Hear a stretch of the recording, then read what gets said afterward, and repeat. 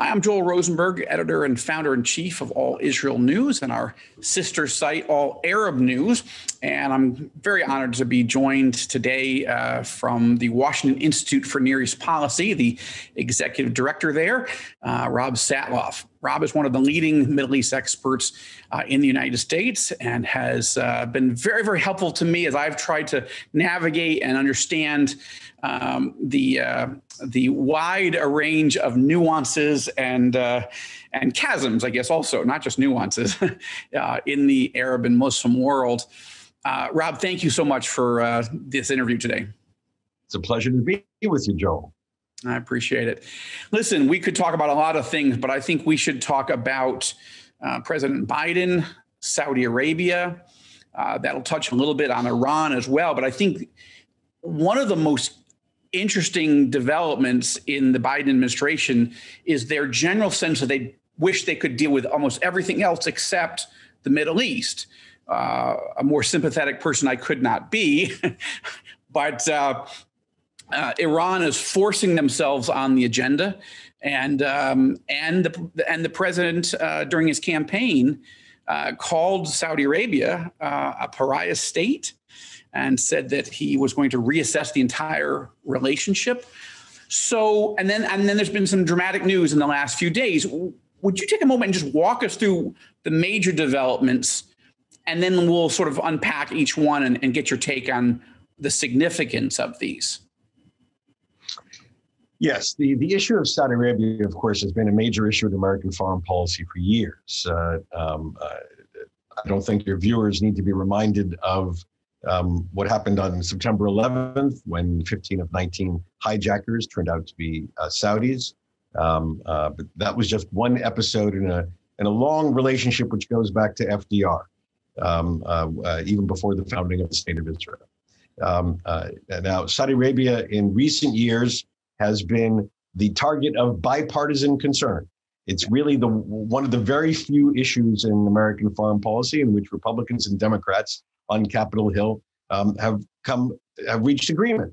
It was the only issue, for example, that led to a congressional override in the Obama administration, when the Congress imposed on President Obama what was known as JASTA, a law that permitted litigation here in the United States to target possible Saudi complicity in September 11th attacks. Right. And then came the Trump administration, which embraced Saudi Arabia from day one as an important strategic partner. But President Trump gave his own unique gloss to it, which was, they're really important because we can sell them a lot of weapons and they pay cash, which rubbed people, many people, again, on both sides of the aisle, rubbed people the wrong way because it seemed so dismissive of important other aspects of the relationship, including human rights aspects of the relationship. And then there were a series of events, both internal and in Saudi foreign policy, which grabbed people's attention because they seemed so out of the norm. Saudi Arabia normally, historically, has a very quiet, a very subdued foreign policy, seeking consensus within the Arab world and the Muslim world, deferential to the United States because we provide so much of Saudi Arabia's security blanket. And yet, over the last 2-3 years, coinciding with the elevation of Mohammed bin Salman to be crown prince, Saudi Arabia took a much more assertive foreign policy vis-a-vis the war in Yemen, vis-a-vis the rift among Gulf states, especially against Qatar, active elsewhere in the region, and then, of course, domestically with some, on the one hand, very positive changes having to do with social and economic reforms, unheard of in the history of the kingdom. Right. And then negatively, in terms of crackdown on dissidents, arresting women activists, freedom of speech activists, and most notoriously the killing of a Saudi journalist resident in the United States, Jamal Khashoggi. This confluence attracted the attention of left and right, Republicans and Democrats. And Joe Biden, made this into more of an election issue precisely because Donald Trump had made it into his own personal issue by embracing the Saudi leadership so strongly. And candidate Biden made certain commitments about recalibrating the relationship and seeking accountability, quote unquote, for the Khashoggi murder. And there was a law passed, in fact, under the Trump administration, where Congress imposed on President Trump the requirement of that the Director of National Intelligence would release the declassified version of an intelligence report on high-level Saudi complicity in the Khashoggi murder. And that is what happened last Friday, where the new Director of Intelligence, Avril Haines, fulfilled her legal responsibility under legislation to release a declassified version of that report. Now let's just stop there for a moment. So viewers, readers can process that you've just described a very complicated relationship, but certainly one that a couple other notes perhaps that as the United States and Israel try to figure out how to at least contain Iranian aggression, if not thwart or neutralize somehow Iran's nuclear ambitions and other regional subversion strategies. Saudi Arabia is a major player in that, right? And so we've got a 75 or so year alliance that has actually become, in some ways, more positive over the years. And as you say, highly complicated from 9/11, but also during the time of Mohammed bin Salman. And I want to talk about him in a moment specifically. We're going to need to. But let's go to the report now. The report itself, it's interesting because as I read the 4-page document, I did not see new details, new evidence. Certainly don't see a smoking gun. But there's a bombshell assertion that U.S. intelligence has assessed that Mohammed bin Salman was that he basically personally ordered at least the capture and probably the killing of Jamal Khashoggi. That's quite an assertion to make against an ally, except that, so help me unpack that document, because in the absence of what I expected, I expected there to be proof. And I'm not saying there's not an analytical assessment. There clearly is, but it's a pretty strong decision to put out an assertion like that when I think most of us were expecting, what don't we know yet? We already have the allegations that he did it, but I see language like probably, we don't know, likely. That didn't seem so definitive. So let's start there. Yes. First of all, I should say, Joel, your contextual remark is absolutely right, which is what is generally missing from this conversation here in Washington is the overall role that Saudi Arabia plays in the strategic interest the United States has to prevent Iranian nuclear proliferation and to prevent more broadly the spread of Iranian influence throughout the Middle East. And so we hopefully we can get to the big picture. Right. I think your comment about the intelligence report is on the mark. Essentially, when one whittles down this 4-page report, it is an affirmation that the intelligence community concludes that the Crown Prince of Saudi Arabia was responsible because he had to have been responsible. He had to have known what was going on. Right. And no one could have made a decision without his approval, without his foreknowledge, without his thumbs up. There isn't, as you say, a report of a telephonic recording of him giving an order. No one is saying that he gave a command, specific command to arrest, capture, kill Khashoggi. It doesn't exist in the report. Basically, he is responsible because it is assessed that these events could not have possibly occurred without his approval and his command. In the court of public opinion, there is no doubt that he is now viewed as culpable. In the court of law, I assume that he would have a pretty strong case to make. But we're not talking about law. We're talking about the court of intelligence assessment and the court of public opinion.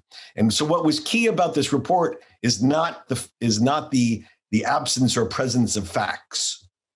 What's key about this report is it lifts any remaining veil on the view of the intelligence community as to his culpability.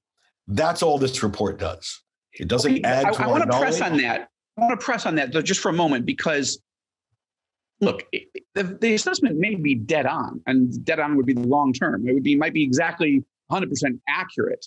I've been sort of waiting because, as you know, one of the early conversations, well, you and I first got to know each other was trying to get to know King Abdullah of Jordan.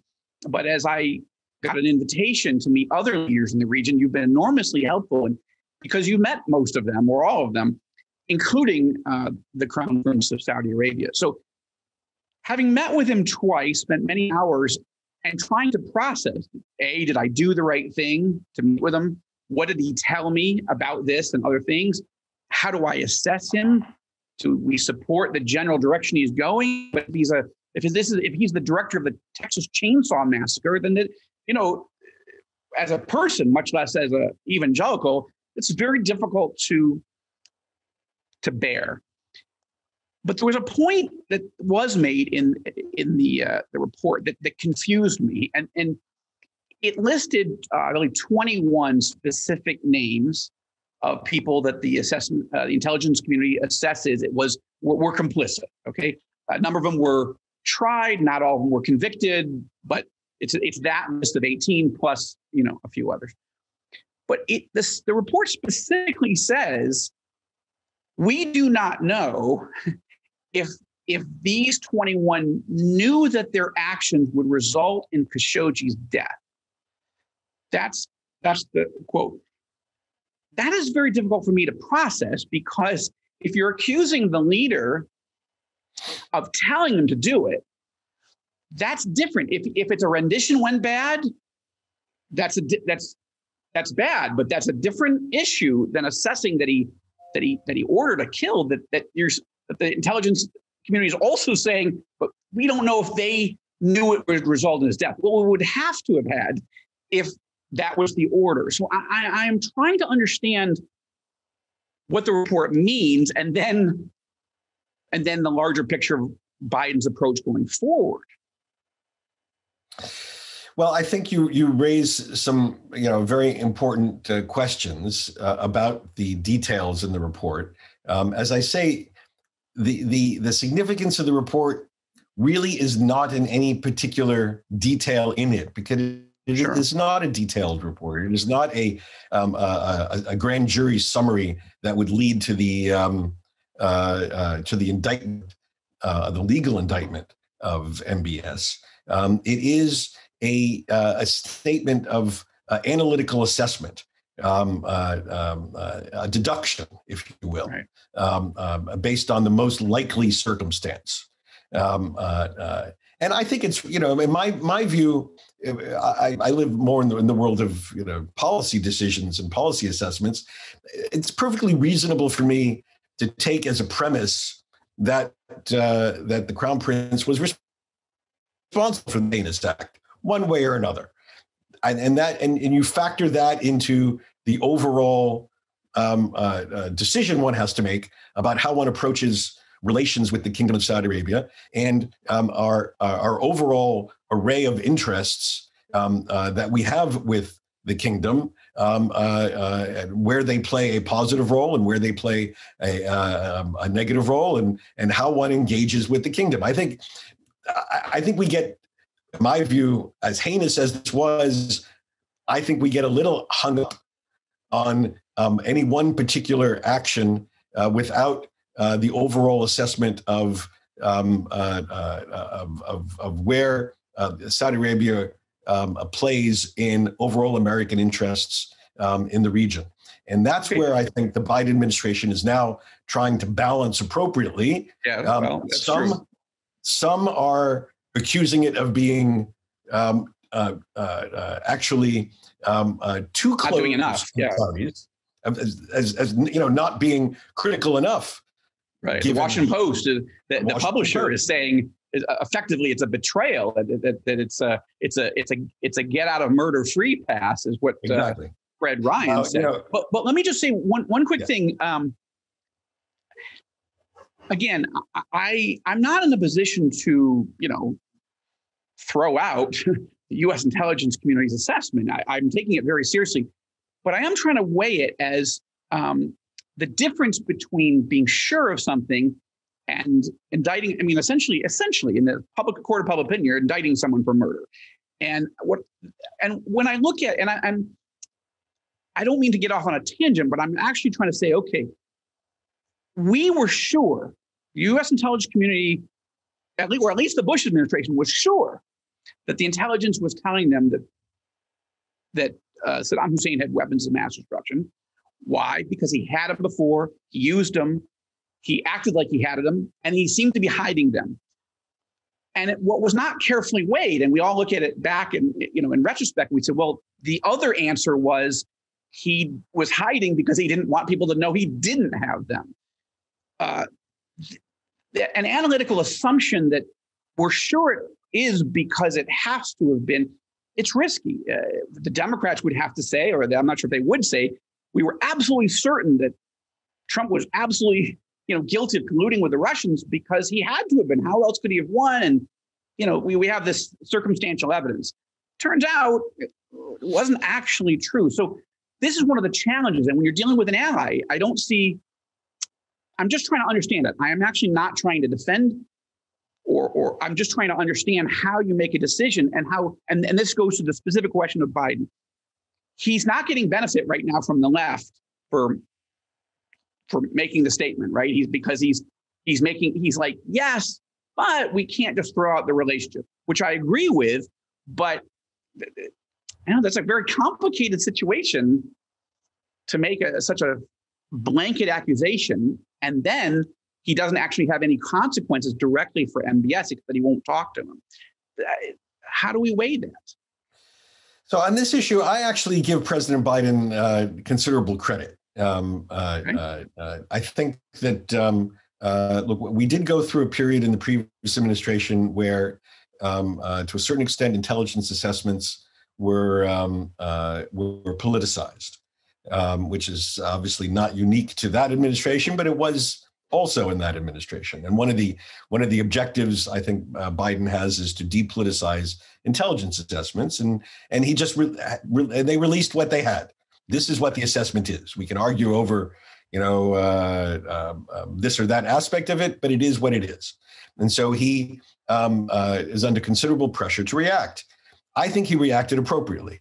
And I think for him to withstand the criticism of a significant portion of his party, not just of his party, but especially of his party, as well as outraged voices in the human rights community, and to maintain a focus on some of the fundamental elements of this relationship, I think, in my view, it's the right position to take, and it's not the politically popular position to take. Sure.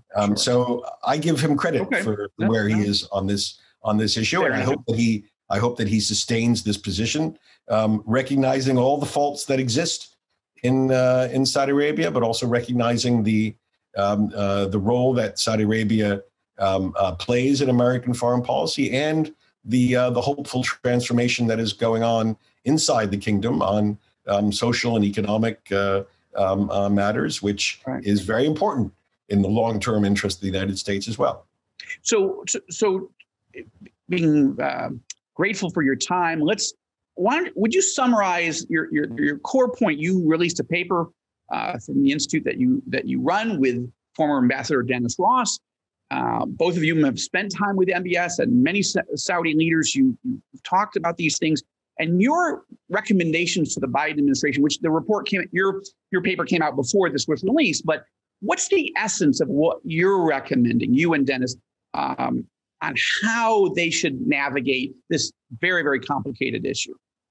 So our basic point is we should remember that we have a stake in the U.S.-Saudi relationship, that Saudi Arabia plays a vital role, an essential role. In fact, there is almost no major American interest in the Middle East that can be achieved without the cooperation and partnership of Saudi Arabia. And we have a stake in the domestic transformation that is underway within the kingdom, which, for all the bumps in the road, is moving in the right direction. And so therefore, we need to sit down quietly with the Saudi leadership and define the next phase in our relationship in which we have a real partnership. We can talk candidly and openly, recognizing all the warts and all the flaws, but within a context of partnership. It's not easy to do, but we should remember that Saudi Arabia is a flawed partner and not a determined adversary.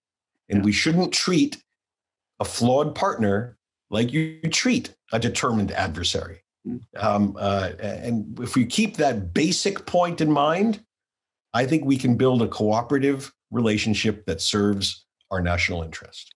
Are you seeing that same sensibility inside Congress? My friend Lindsey Graham, our mutual friend, who would be like, look, as long as MBS is around, I can't deal with the Saudis. Like, that's quite a strong, and that's a visceral feeling. But what, to wrap up, what's your, we'll link to your paper as well. There are some very loud voices in Congress.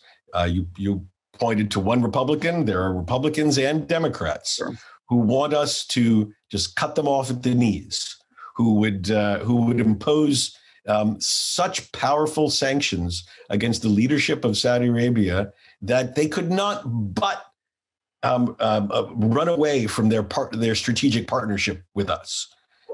And that, I think, would, to mix another metaphor, would be to cut off our nose to spite our face. And so we urge something which is difficult because it's not popular, but it is in our strategic interest, which is to try to reach a strategic understanding with the leadership of Saudi Arabia about how to go forward.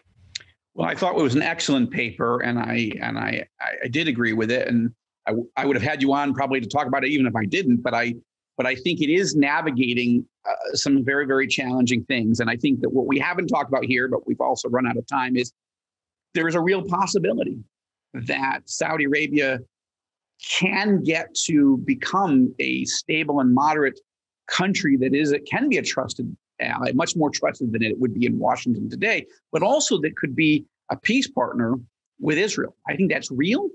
And I think that the Biden administration has an opportunity. But I am concerned, and I'm not a policymaker, but I am concerned that when you accuse a leader and potentially the future crown prince, I mean the future king, when you accuse him of murder, it's going to be tough to, nobody has actually quite said that from a president. The president of the United States has essentially accused the crown prince of Saudi Arabia as a murderer.